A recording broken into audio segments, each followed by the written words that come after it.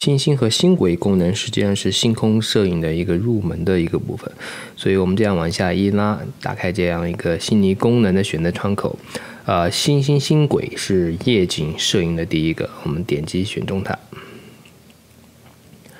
首先我们来看一看在这一页有哪些内容。在最上面第一排呢，我们先看到第一个是北极星，这个是蓝色的，所以它是可以点击去选择它的。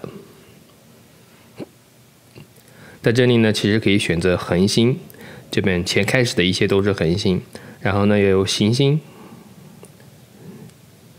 ，8大行星这边都有，然后是星座，所有的星座也在这边都可以看得到。同时你还可以看到它对应的仰角和方位角啊。最后一个呢就是星云，梅耶尔所有的星云，应该说不是所有的，应该是梅耶尔的大部分星云呢，在这边也都有。比如说比较著名的有 M42，就是猎户座大星云等等，这些星云在地图上、在取景框上面都是可以看到的。所以我们可以先选一个星座，给大家大概的讲解一下。好，那我们来选择猎户座。选择了猎户座以后，大家在这边就可以看到猎户座的形状。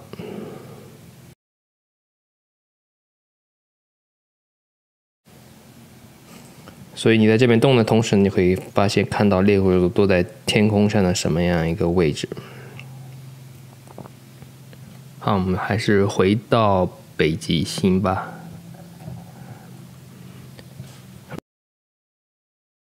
所以在这一边，我们第一看到是北极星，是因为这边的星轨功能，一般我们都希望能够包括这个北极星，这样的话呢，所有的星轨就能形成个圆形。在第二个呢，就是它的仰角，好，这第三个是它的方位角。这个按钮呢是一个切换按钮，可以从星轨模式切换到非星轨模式。我们待会儿给大家演示一下。在第二行呢，有开始时间和结束时间，这两个分别是黑夜开始和黑夜结束的时间。实际上它的这个值是和特殊时段的这个开始时间，下午这个是开始时间，这是前一天的结束时间，这两个时间实际上是一致的。中间这一块呢是它的总共时间，也就是从6点22分到第二天的4点52分之间，一共是10个小时30分钟。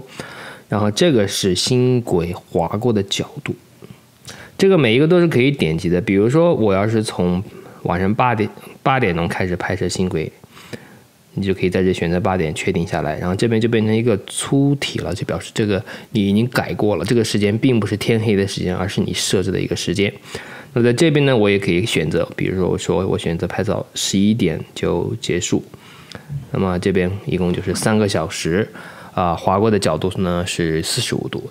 在这边取景框实际上你是可以模拟能看到的，我们可以调整设置一下。我们先到焦距，然后让这个取景框对准北极星，然后到 VR 里面。好，大家看好了，我先长按它，我把当前时间改成8点，大家看到没有？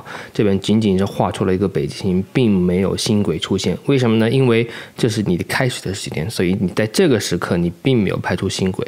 但是随着你看我慢慢调节这个时间滚动条，你会发现就有星轨出现了。所以我们长按，比如长按11，我把它改成一个稍微广一点的焦距镜头，你就能看到了。也就是这样一个星轨的模拟呢，就是从8点拍到11点钟能够形成的一个星轨的画面。好，这就是一个星轨的功能。下面第二个功能就是非星轨，我们可以点击这个按钮切换到避免星轨的模式。在这个模式里面，大部分星空摄影师都知道的有一个著名的500规则。所谓500规则，就是如果你想拍摄的时候星星不拉线，因为星星会因为地球自转，星星在移动嘛，所以你如果想星星不拉线，你必须要让快门呢要快于一个速度。如果是14毫米的焦距呢，用500规则呢，它对应的这个快门就是36秒。如果你改到24毫米的镜头的话呢，对应的时间就是21秒。这边实际上就是一个关系，就是相当于把500除以24等于21。但是如果说你有比较快的镜头，比如说你有 f1.4、1.2、1.8 这样比较快一点的镜头的话，那我就建议你用这个混小圈的规则。那如果是24毫米焦距的镜头呢，对应的就是15秒，比刚才的21秒要快一点。如果我切换到14毫米的镜头的话呢，对应的就是21秒啊，这就是混淆圈规则。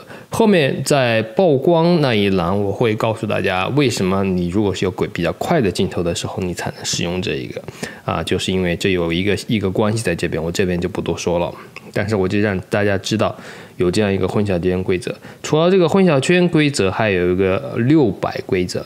600规则呢，就是更宽松一点，比500更宽松。